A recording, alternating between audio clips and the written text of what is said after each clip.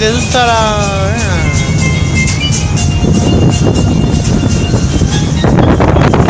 La MSC è lontano, ma... Madonna che onde!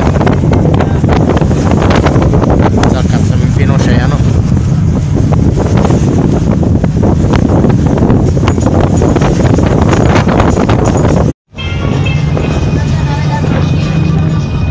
Un'altra?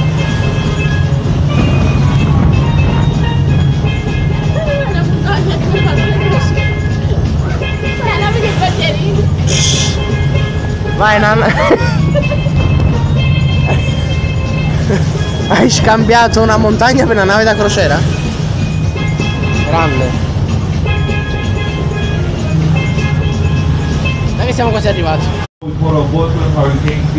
Poi la parte con la p.2 Island si va di qua, con la con le canoe. Wow, che bello però qua, guarda lì fuori. Photos like yourself not familiar with our area, we wind up running aground. So that's the reason we call these little rocks right here false entrance. Oddio. But before I show you guys the correct hurricane safe haven, I want you to use your imagination very well and tell me what this big rock here on the left hand side looks like.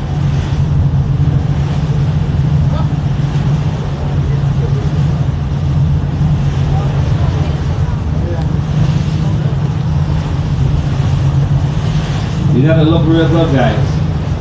This is the tail, fortune the body, so the front is the top. Ma guarda! Ah no, sono persone.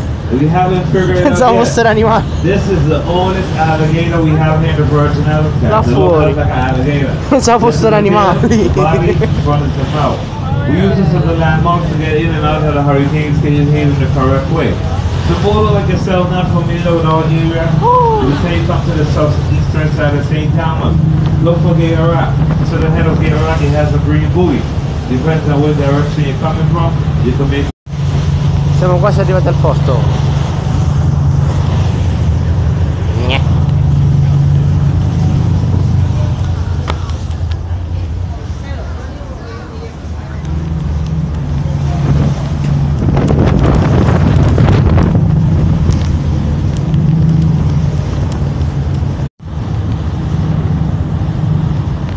Verde scuro. Sopra che bello.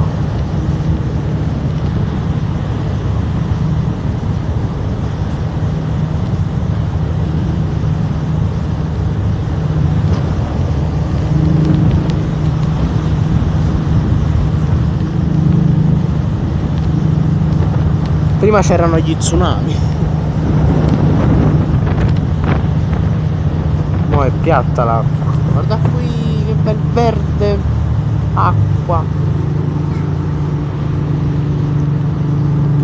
Sì, si può paragonare alla Sardegna,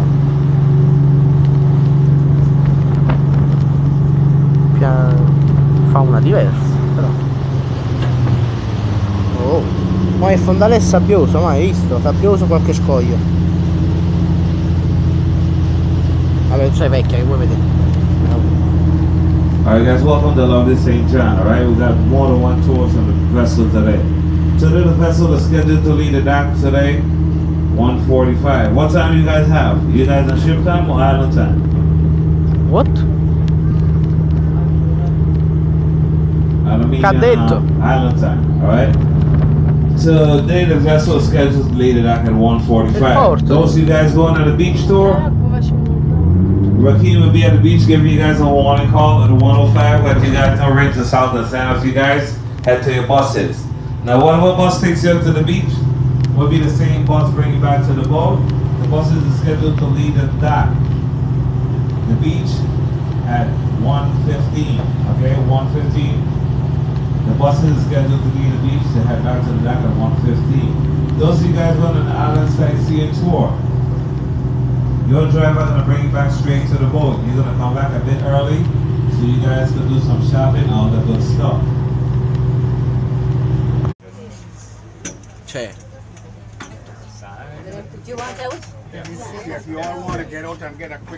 Quella è la spiaggia dove dobbiamo andare in pratica. Sto spiegando.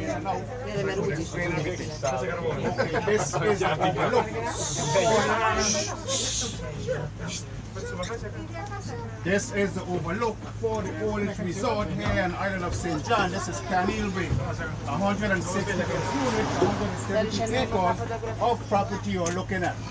The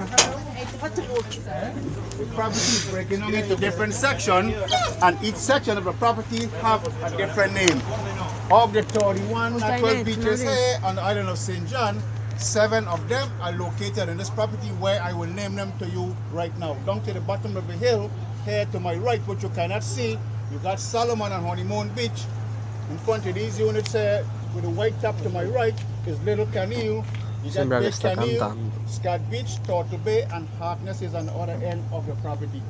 Now the Danish West Indies was in control of these islands up until March 31st, 1917. And when they had control of these islands, making sugar, rum, and molasses was the main industry.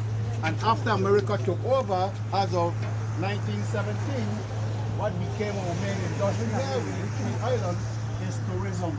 So that's why when you all come to these islands, you gotta be very nice to yourself. Questi sono i taxi che usano qui ai Caraibi.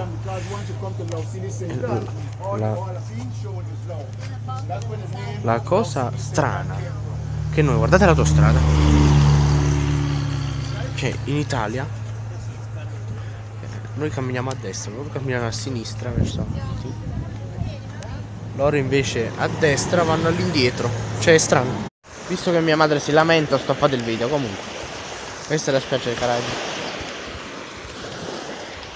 Madonna porca, mi sono appena fatto il bagno, la sabbia non si stacca più dalle mani, tipo, cioè, pesci enormi, no? Proprio più grandi di me, mi passavano ogni poco sotto le gambe, cioè proprio uccelli esotici ovunque.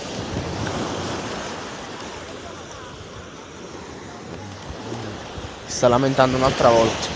Vabbè, sì, comunque questa è la spiaggia. Un'onda. Vabbè, al prossimo video.